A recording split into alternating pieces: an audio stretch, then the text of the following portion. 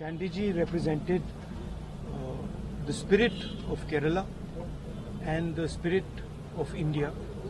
He was a true leader of the people of Kerala, and we will all miss him.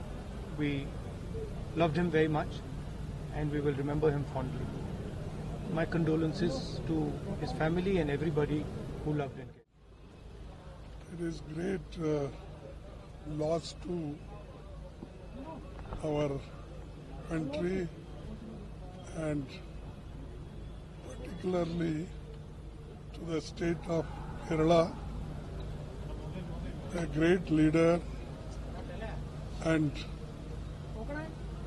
he served in Congress party long, and he was a good administrator, good chief minister, good organizer, and very honest our party leader. Today we lost him.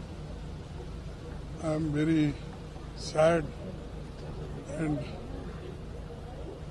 in condolences I can say there's such a great loss to our party, and also the bereaved family is also very in a bad situation. But God should give strength to them to bear this loss, and I hope they will come from this grief.